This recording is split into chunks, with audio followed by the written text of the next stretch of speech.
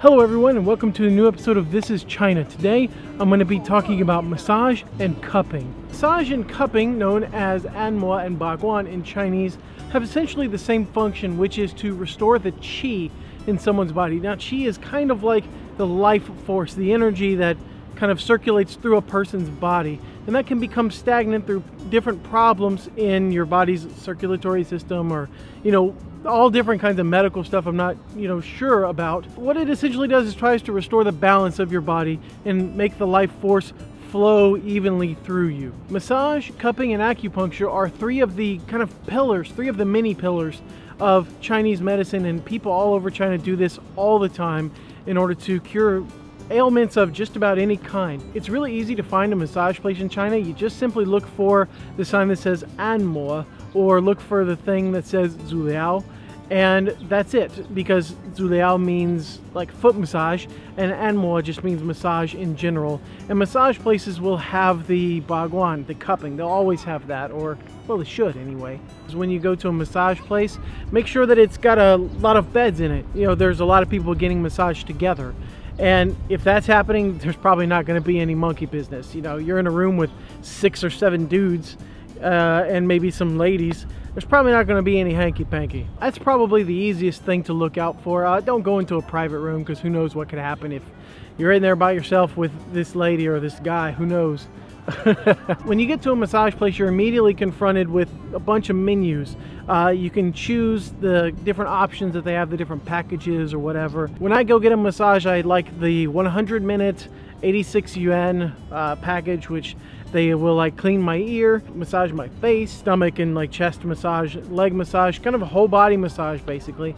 But they'll spend maybe 40 of those 100 minutes on massaging your feet. That part of the massage, I will admit, seems fairly long and boring, but it does feel really nice.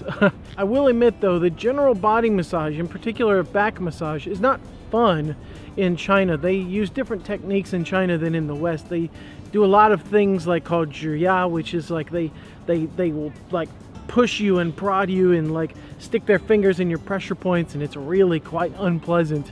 But again, it's to get your qi flowing, and like your blood can be stagnated in these different pressure points. And when they go through all those crazy pressure points all over your body, I had no idea how many there were until I actually went there. It was insane. But you come out and you just feel alive, just you feel great when you come out of there. But in that moment where someone's got their finger in your back and they're digging it in, they got their elbow and they're just slapping you with it, and it feels like they're doing something illegal. It feels like, ooh, this is not okay. It's like legalized torture, but it'll feel good eventually. Let's move on to the cupping, because that's probably the most interesting thing that's offered in a Chinese massage parlor.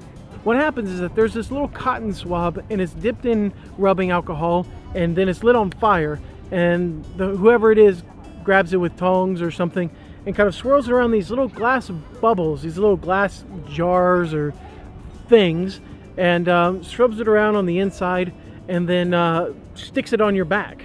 And then alcohol burns, it creates a vacuum, it uses up all the oxygen, creates a vacuum and pulls your skin up like this. And it feels like you've essentially got a giant clothespin on your back. It doesn't feel that great. And what this is designed to do is to rejuvenate your circulatory system, kind of give it a kick, as well as your immune system. And they used to treat colds and other kind of things, and to like fight cancer, oddly enough. But what it does is it breaks all those little capillaries in your back. It breaks all those little blood vessels, and in the process of repairing those blood vessels, since it's being repaired, those little pieces are new, and it's supposed to make your blood vessels younger and more alive and all of that. And I don't know if it actually works, but it does. You do feel really good after it's over. You feel really alive, and you feel just awesome. At the time it's very uncomfortable. It's not nice. My fiance doesn't like it at all. Take a listen to this.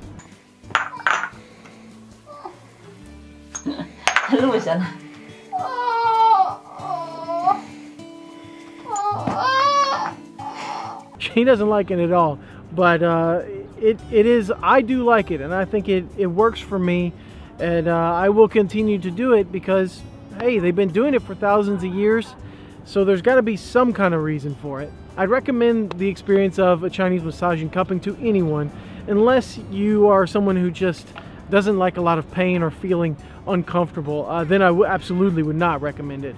But it is something you should do, at least for the experience of it. You know, when you're in a new country, try new things, you know, and this is just one of those things you should try. And if you find it works for you, hey, do it more. Well, I guess that's about it for this video. I can't really think of much else to talk about. If you've never seen me before, this is the first time, go ahead and click that subscribe button. I make China videos every week, and you know, click the like button if you did like the video, or leave a comment on videos you'd like me to make in the future. And I guess that's about it. See you all next time.